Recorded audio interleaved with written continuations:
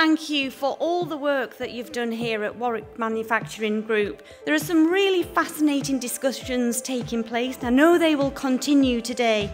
I'm certainly looking forward to trialling for myself some of the micromobility vehicles.